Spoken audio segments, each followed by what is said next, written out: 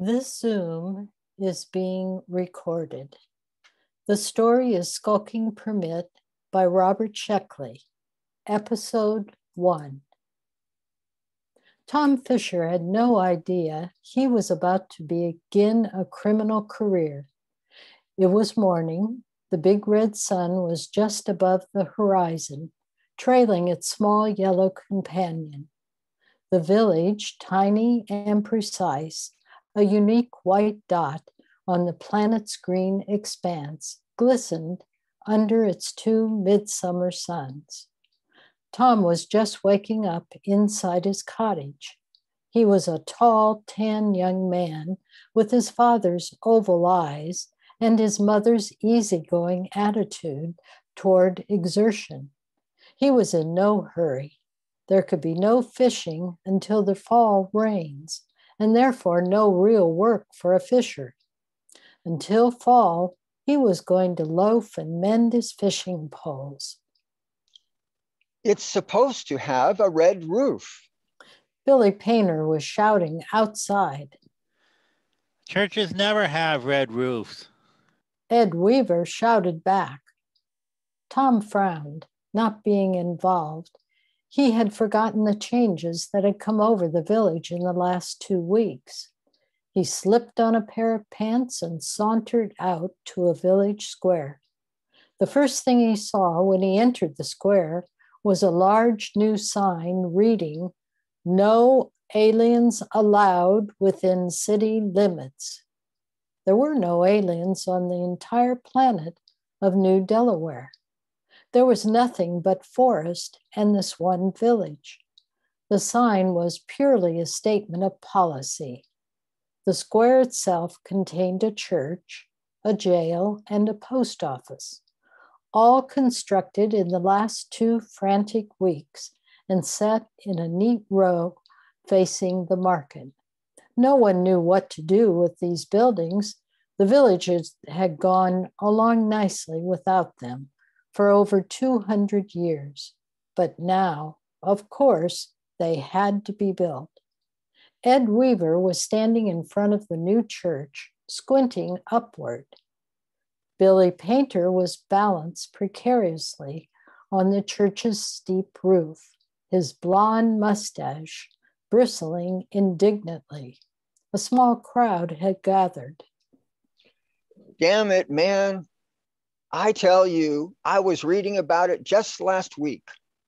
White roof, okay. Red roof, never. You're mixing it up with something else. How about it, Tom? Tom shrugged, having no opinion to offer. Just then, the mare bustled up, perspiring freely, her shirt flapping around her ample girth. Come down. I just looked it up. It's the little red schoolhouse, not church house. Billy looked angry. He had always been moody. All painters were. But since the mayor made him chief of police last week, he had become downright temperamental. We don't have no little schoolhouse. Billy argued, halfway down the ladder. We'll just have to build one. We'll have to hurry, too. She glanced at the sky. Involuntarily, everyone in the crowd glanced upward, but there was still nothing in sight. Where are the carpenter boys? Sid, Sam, Mar, where are you? Sid Carpenter's head appeared through the crowd.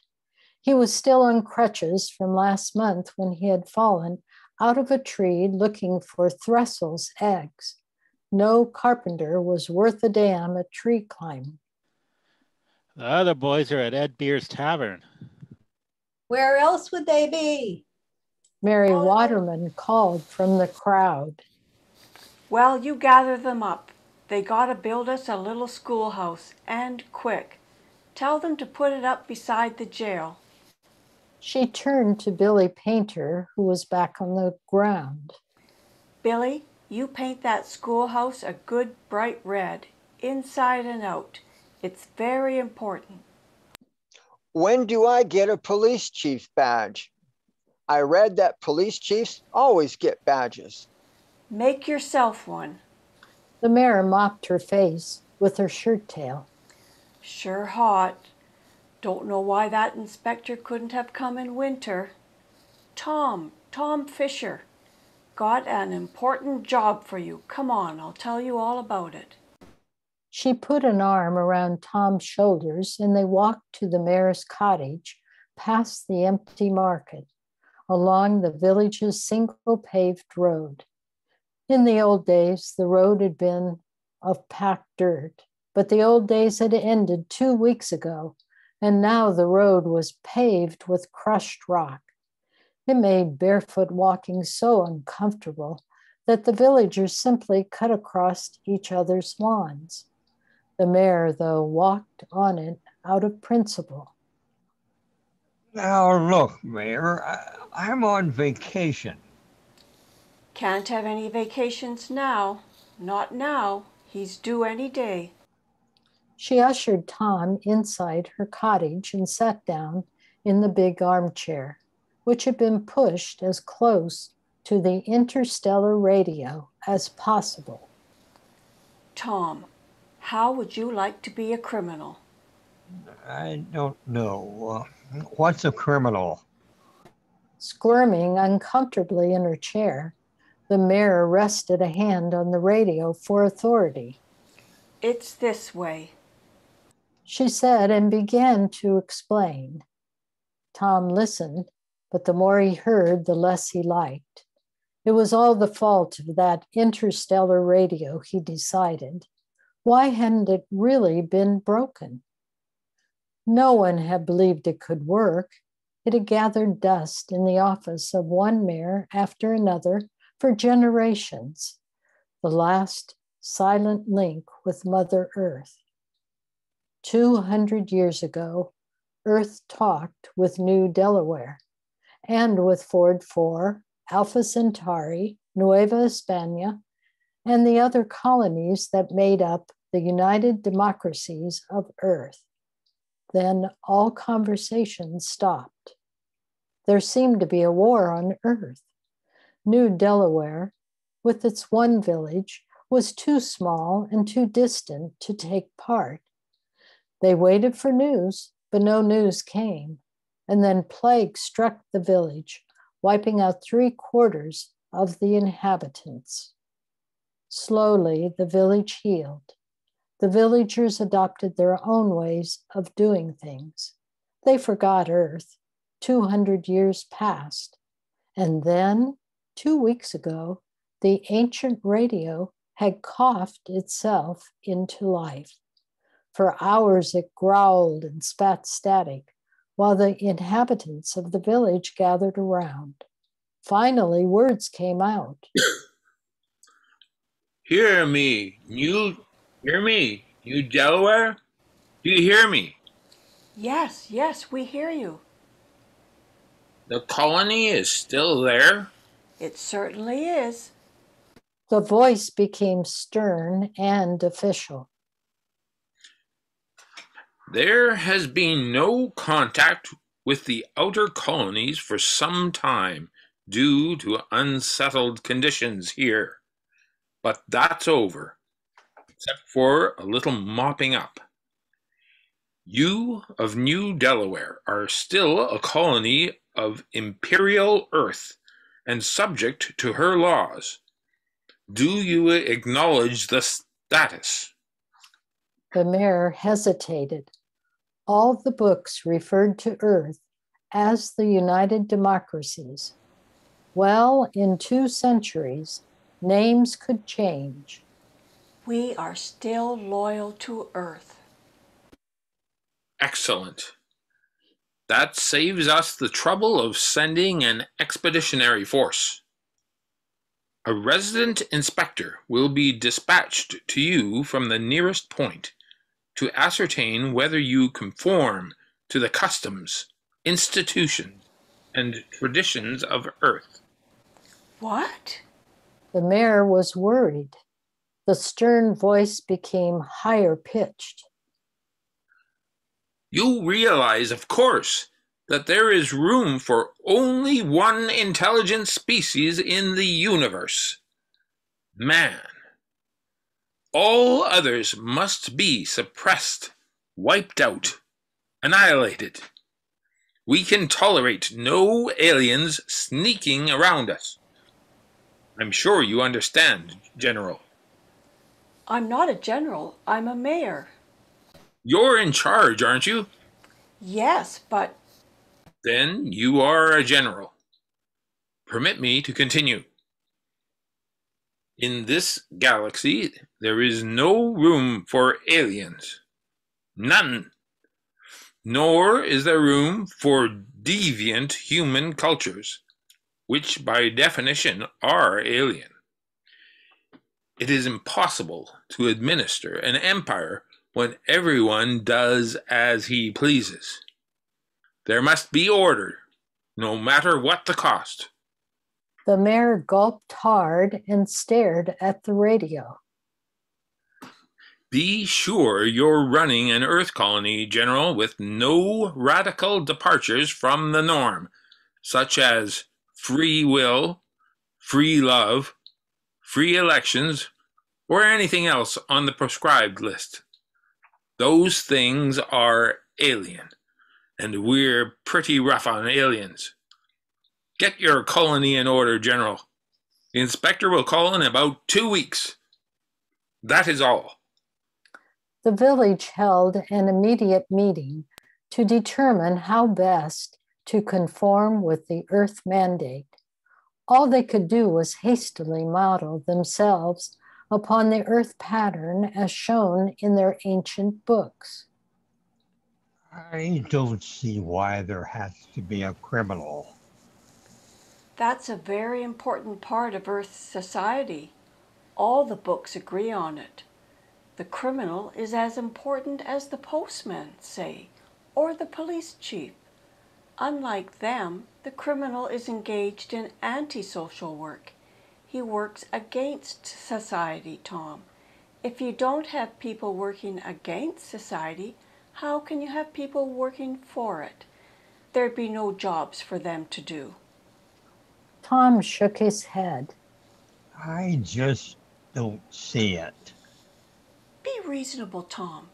We have to have earthly things, like paved roads, all the books mention that, and churches, and schoolhouses, and jails, and all the books mention crime. I won't do it. Put yourself in my position. This inspector comes and meets Billy Painter, our police chief. He asks to see the jail. Then he says, "No prisoners?" I answer, "Of course not. We don't have any crime here." "No crime?" he says. "But Earth colonies always have crime. You know that." "We don't," I answer. "Didn't even know what it was until we looked up the word last week." "Then why did you build a jail?" he asks me.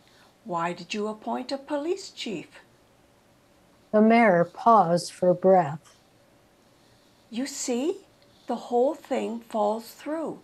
He sees at once that we're not truly Earth-like. We're faking it. We're aliens. Tom was impressed in spite of himself. This way, I can say, certainly we've got crime here, just like on Earth. We've got a combination thief and murderer. Poor fellow had a bad upbringing and he's maladjusted. Our police chief has some clues though. We expect an arrest within 24 hours. We'll lock him in the jail, then rehabilitate him. Let's rehabilitate. I'm not sure. I'll worry about that when I come to it. But now, do you see how necessary crime is? I suppose so. But why me? Can't spare anyone else. And you've got narrow eyes. Criminals always have narrow eyes. They aren't narrow.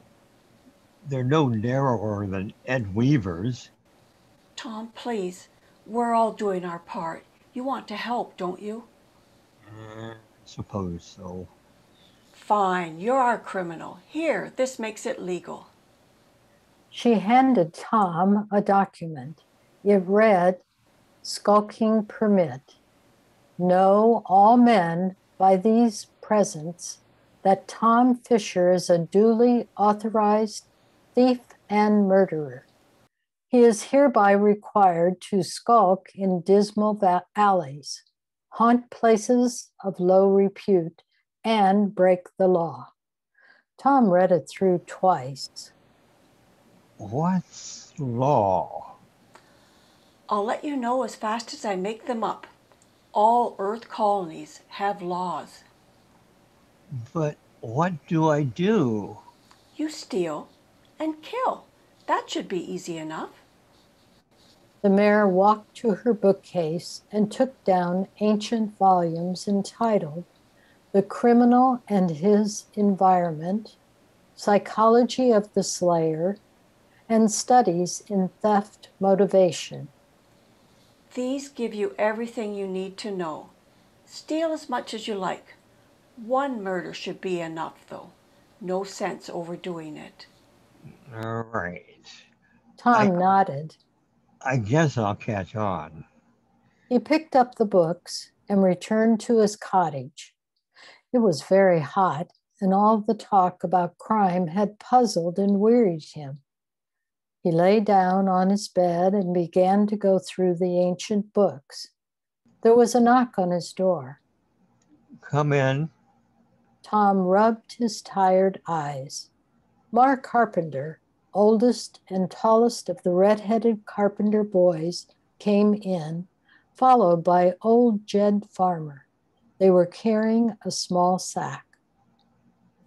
You the town criminal, Tom? Mar asked. It looks like it. Then this is for you. They put the sack on the floor and took from it a hatchet, 2 knives, a short spear, a club, and a blackjack. What's all that? Tom sat upright. Weapons, of course. You can't be a real criminal without weapons. Tom scratched his head. Is that a fact? You better start figuring these things out for yourself. Can't expect us to do everything for you. Mark Carpenter winked at Tom. Jed's sore because the mayor made him our postman. I'll do my part. I just don't like having to write all those letters. Can't be too hard. Mark Carpenter grinned. The postmen do it on Earth, and they got a lot more people there. Good luck, Tom. They left. Tom bent down and examined the weapons. He knew what they were. The old books were full of them. But no one had ever actually used a weapon in New Delaware. The only native animals on the planet were small, furry, and confirmed eaters of grass. As for turning a weapon on a fellow villager, why would anybody want to do that? He picked up one of the knives. It was cold. He touched the point. It was sharp. Tom began to pace the floor, staring at the weapons. They gave him a queer, sinking feeling in the pit of his stomach. He decided he had been hasty in accepting the job, but there was no sense worrying about it yet. He still had those books to read. After that, perhaps he could make some sense out of the whole thing. He read for several hours, stopping only to eat a light lunch. The books were understandable enough. The various criminal methods were clearly explained, sometimes with diagrams. But the whole thing was unreasonable. What was the purpose of crime? Whom did it benefit? What did people get out of it? The books didn't explain that. He leafed through them, looking at the photographed faces of criminals. They looked very serious and dedicated, extremely conscious of the significance of their work to society. Tom wished he could find out what that significance was. It would probably make things much easier. Tom? The mayor called from outside. I'm in here, Mayor. The door opened and the mayor peered in. Behind her were Jane Farmer, Mary Waterman, and Alice Cook. How about it, Tom? How about what? How about getting to work? Tom grinned self-consciously. I was going to. I was reading these books, trying to figure out. The three middle-aged ladies glared at him, and Tom stopped in embarrassment. You're certainly taking your time reading. Everyone else is outside working. What's so hard about stealing? It's true. That inspector might be here any day now, and we don't have a crime to show him. All right, all right. He stuck a knife and a blackjack in his belt, put the sack in his pocket for loot, and stalked out. But where was he going? It was mid-afternoon. The market, which was the most logical place to rob, would be empty until evening. Besides, he didn't want to commit a robbery in daylight. It seemed unprofessional. He opened his skulking permit and read it through. Required to haunt places of low repute. That was it. He'd haunt a low repute place. He could form some plans there, get into the mood of the thing, but unfortunately, the village didn't have much to choose from. There was the tiny restaurant run by the widowed Ames sisters. There was Jeff Hearn's lounging spot. And finally, there was Ed Beer's Tavern. Ed's place would have to do. The tavern was a cottage, much like the other cottages in the village. It had one big room for guests, a kitchen, and family sleeping quarters. Ed's wife did the cooking and kept the place as clean as she could, considering her ailing back. Ed served the drinks. He was a pale, sleepy-eyed man with a talent for worry. Hello, Tom. Here you're our criminal. That's right. I'll take a pericola.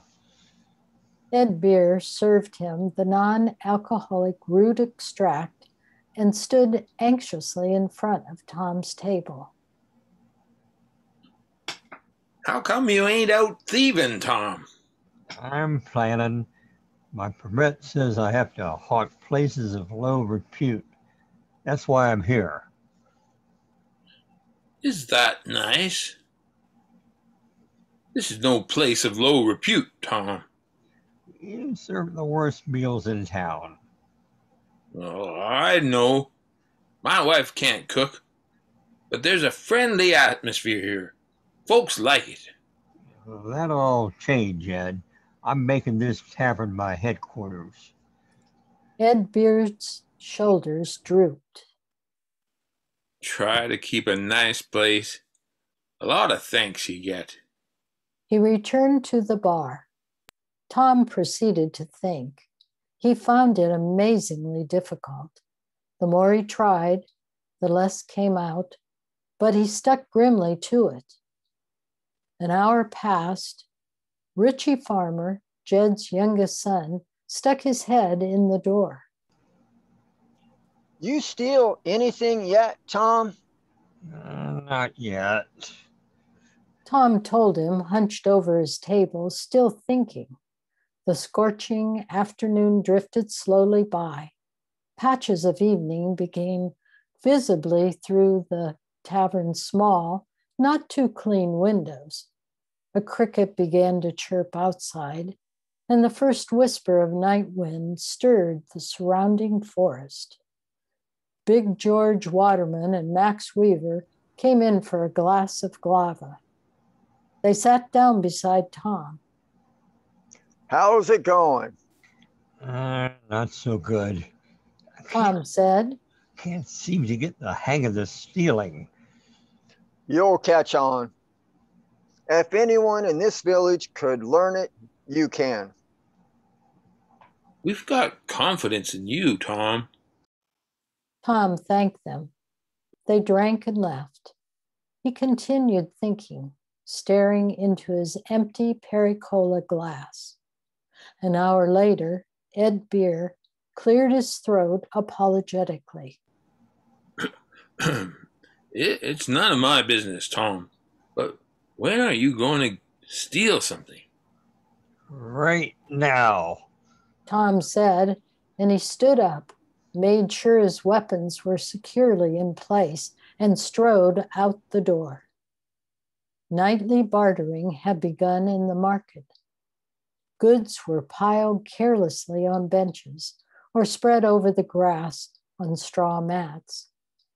There was no currency, no rate of exchange.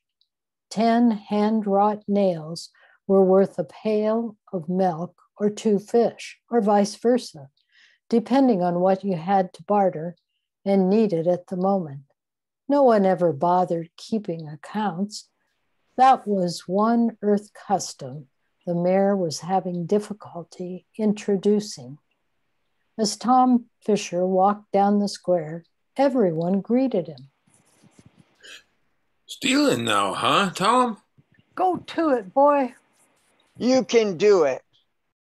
No one in the village had ever witnessed an actual